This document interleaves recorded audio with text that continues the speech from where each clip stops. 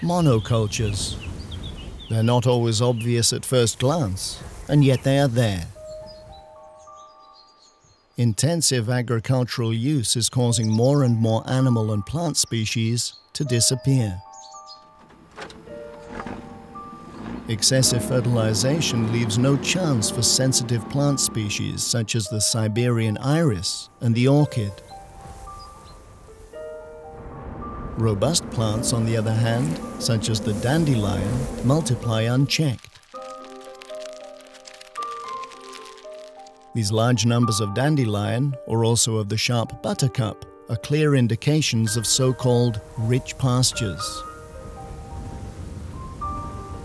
Rich pastures have a nitrogen content that is clearly too high due to excessive fertilization.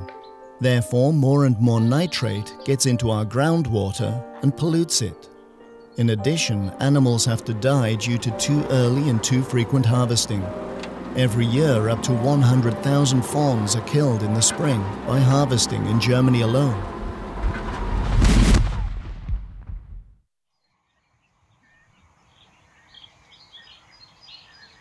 But also nests of ground breeders like the skylark, as well as countless insects, are destroyed and killed by the mower unit. Those who are not lucky enough to be able to hide in a burrow are caught by the harvester. All that remains is an abandoned green wasteland. We're currently experiencing the greatest extinction of species since the end of the dinosaurs, and agriculture is playing a crucial role in this.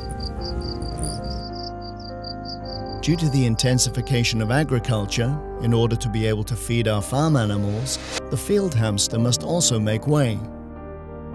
By harvesting corn and grain too early, it cannot build up a winter supply. In addition, increasingly modern machinery harvests even lower to the ground, depriving it of even the last bit of cover from predators. The field hamster is therefore threatened with extinction, and current forecasts show that it will be extinct in 30 years. 52.8% of the agricultural land in Germany is used to feed some of our farm animals. This corresponds to an area of 9.3 million hectares.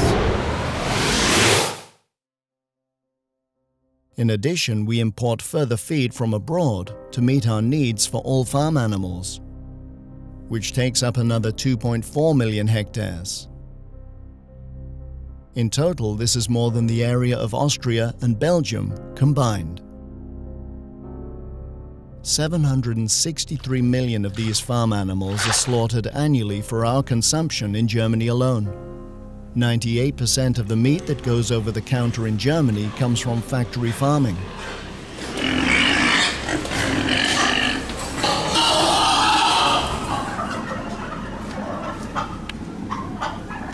But this is not the fault of our farmers.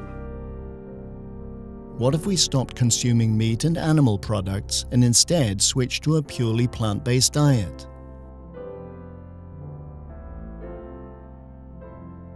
We could renaturalize 75% of the world's agricultural land.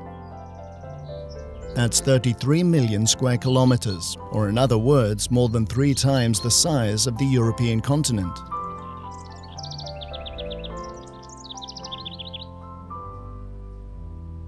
Wildlife would once again have a larger habitat and more space to retreat.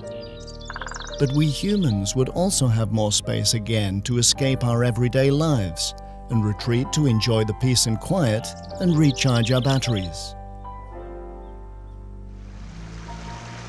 In addition, we would save an incredible amount of drinking water. Only 0.3% of the water on Earth is fresh water accessible to us. It takes an average of 15,400 liters of water to produce 1 kilogram of beef. For a kilogram of potatoes, only 290 liters on average. In the coming decades, groundwater will also become increasingly scarce in regions of Germany. Above all, uncontaminated groundwater that is free of nitrates. Only in just under 1/3 of Germany's groundwater can nitrate not yet be detected. 18%, on the other hand, is already so contaminated that no more drinking water can be obtained from it without further ado. We would also cut 49% of agricultural greenhouse gases worldwide, which is essential to slow down climate change. And we would save the lives of over 760 million animals every year in Germany alone. Globally, it's even over 70 billion land animals every year.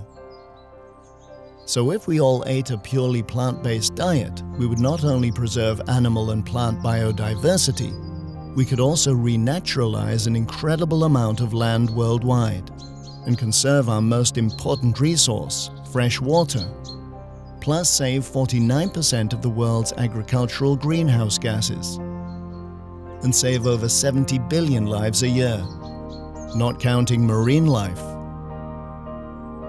Maybe it's time to rethink, to look ahead, and to forge new paths. It's not about renunciation, but rather about discovering new things, as well as rediscovering old, long-forgotten things, for a more sustainable, livable, better future.